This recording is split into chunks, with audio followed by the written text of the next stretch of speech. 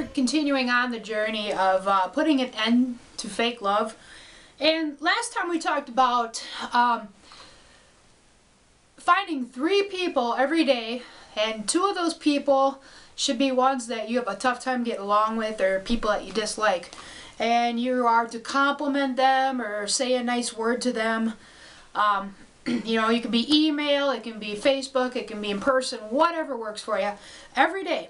And because this series, honest to goodness, is the most important thing you will ever do in your life, I've put together a book to help you with it. As a matter of fact, my husband and I are doing this ourselves. And what it is it's a collection of lessons and journaling that, I don't know if you can see or not, but I have journal pages in here and lessons in between to help you do this series. You're going to be recording the people that you bless and people you need to forgive, and it's got prayers, things like that. And all the lessons we're talking about are also in here for review. This is available. You can get it through the Cruxcorvus Weekly Asylum website or through lulu.com. It's called the Get Real Journal. It's really cheap. It's only $6, and I'm not plugging this because I'm a televangelist looking for money. Matter of fact, I'm selling this pretty much at my cost. So it's really cheap, and I'm telling you, it is going to change your life. But today we're doing seeing people through Jesus' eyes, which is a really big part of all of this, when we realize just how hard it is for us to love other people for real, especially people we don't especially like. You know, if you've been working on loving all people, you know how difficult it can be to say or pray anything kind to people that really tick you off or rub you the wrong way. But this is what we must do to truly please God and put an end to our Christian hypocrisy and fake love. And the only way to do this is to see people through Jesus' eyes. You know, I'm sure most of us have heard this all before, but I venture to guess none of us have taken it seriously, even though according to Jesus, it is the second most important thing in life next to loving God. I have included a lot of scriptures in this segment just in case you have any doubts on what I'm trying to tell you. And so let's break it down. The first thing to understand is we are all born with self-centered selfishness. I mean, look at babies and toddlers and children. We have to be taught at a young age to share and to be nice to others because of our sin nature.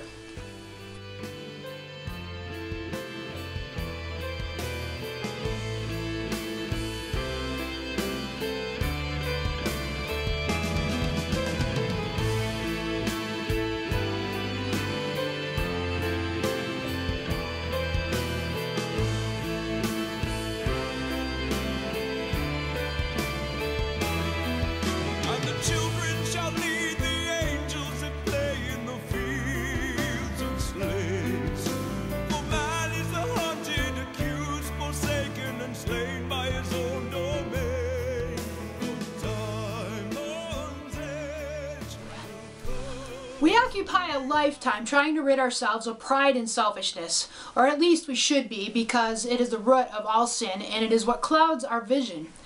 Our own pride and selfish nature hinders us from clearly seeing other people the way Jesus does. Our pride only allows us to see the outward appearance and the outward actions in the lives of people. All we see is the outward and present.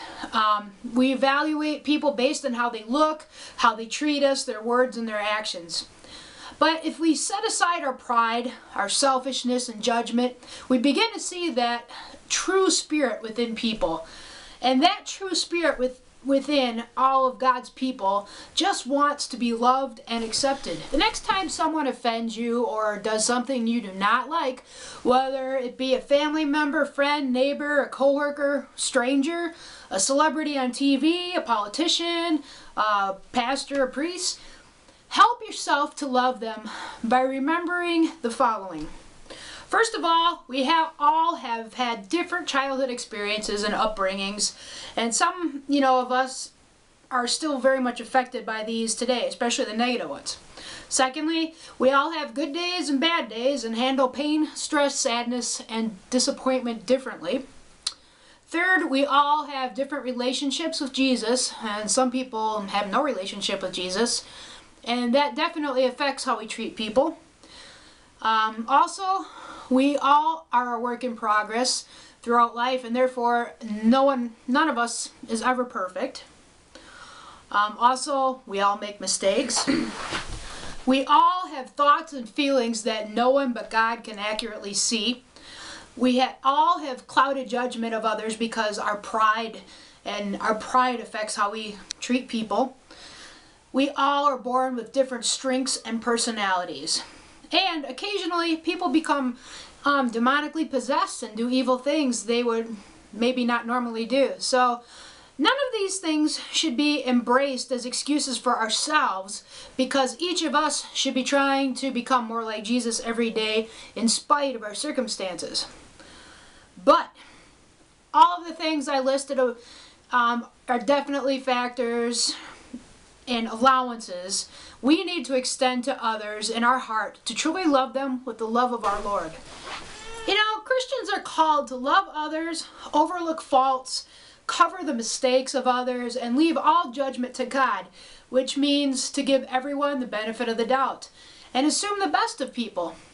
A beautiful quote from Joyce Meyer that sums it up. And I quote, "Mercy understands the why behind what we do.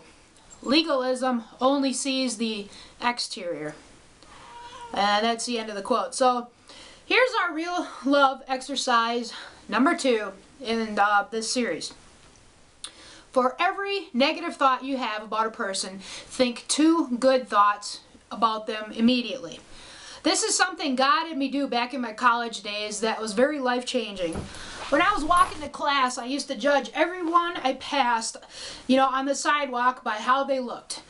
I'd look at someone and think, know-it-all hippie, or stuck-up cheerleader, arrogant jock, stupid Barbie, or redneck loser.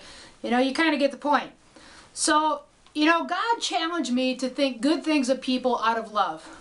So instead of what I just said, I started thinking of the hippies' nice dreadlocks, or there's a pretty girl, or God has really blessed him to play football, or she looks nice, like a nice innocent girl, or glad he has a nice truck, and so on.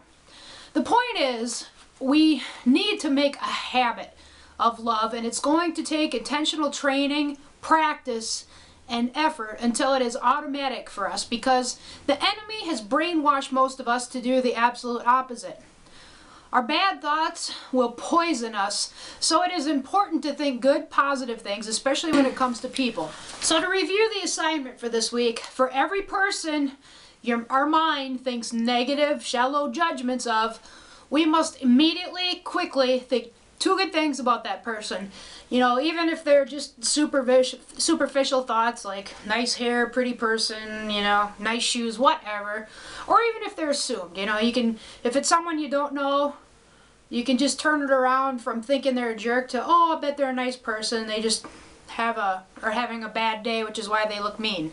You get what I'm saying. It's kind of dorky. But anyway, and if you want to, like I said, if you get the Get Real Journal, I have put a place in here for not only for you to log the people that you had to compliment, but also there's a place in here for to list all the people that you have a bad thought about that you had to quick think 2 thoughts about.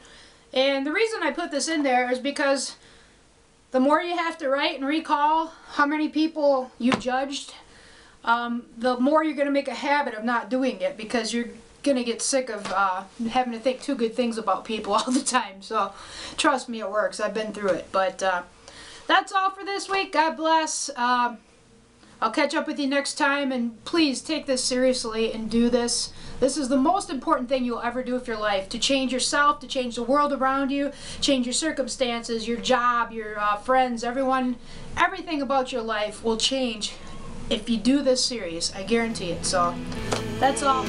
See you next time.